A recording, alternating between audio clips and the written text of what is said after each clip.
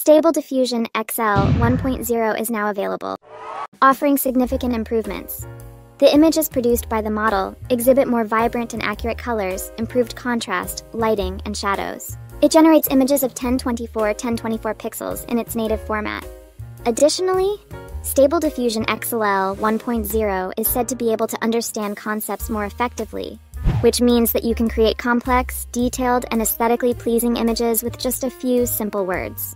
But not everyone has access to computers that can execute Stable Diffusion efficiently. As a result, you are only able to use the website version, which has many parameters and functions that are restricted, and all images by default have a watermark. Or you can use ComfyUI, which offers Stable Diffusion users customized, clear, and precise controls. Although it has its own limitations, particularly in terms of interface aesthetics, but can provide more control over the final result. In this case, we are going to use ComfyUI with Google Colab. This guide is intended for new users who want to learn how to use Stable Diffusion. So let's start. Go to the link provided in the description below and click on Download to get the SDXL ComfyUI file. Once the download is complete, go to Google Colab and log in with your Google account. On Upload, click on Choose File, select SDXL ComfyUI, and wait for it to upload. Once this interface appears, click on Use Google Drive. Your Google Drive must be empty or almost empty. Below Environment Setup, there will appear a play button. Click on the play button and wait until the green checkmark appears. On the next cell, click on the play button to download some models, checkpoints, and wait until it's finished. Then on the next cell, run ComfyUI with the local tunnel, press the play button, and wait. Scroll down to find the link address to open ComfyUI in a new tab.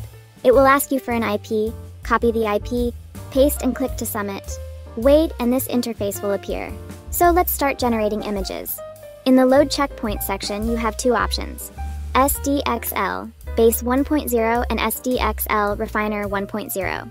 In this video, I will only be using SDXL Base 1.0, as it gives me good results for generating images. I will write the prompt here: llama wearing a bathing suit, floating purple galaxy. I will keep the text simple, as SDXL 1.0 is supposed to generate good images with simple instructions, rather than intricate or overly detailed prompts. I want to change the size of the image to 1024 pixels, so I will click here and change the values in width and height. For the sampler name, I will choose Euler Ancestral. CFG Scale, or Classifier Free Guidance Scale, adjusts how closely the images resemble the prompt. The most creative and artistic results are usually around 7 to 12, but I have also had good results with values of 5. Values of 12 to 16 can also give good images if you are trying to generate something really detailed that is specified in the prompt. Now I will click Q Prompt and wait for the result. Beautiful image! I like the colors of it. To open the image, right-click on it and select Open. You can also download the image by clicking the Download button. For the Batman Barbie image, I use the following prompt: Batman wearing Barbie clothes and acting as Ken.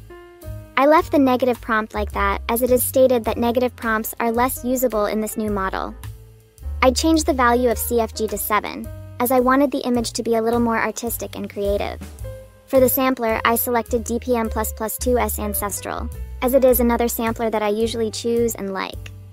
For the image of the cat, I used the following prompt: Cat with fire, landscape like hell with fire explosions. I changed the value of CFG to 5 for a more creative result. The sampler name is DPM++2S Ancestral. This, for example, is the image of the cat with the same prompt but a CFG of 8. The image turned out to be really cool too. Finally, the prompt for this image is a mythical female goddess with winds, a luxurious background, gold, and flowers. The CFG is 8 and the sampler is Euler Ancestral. I hope this tutorial was helpful. This is all for today. Thank you for watching the video, and if you liked it, please hit the like button and subscribe.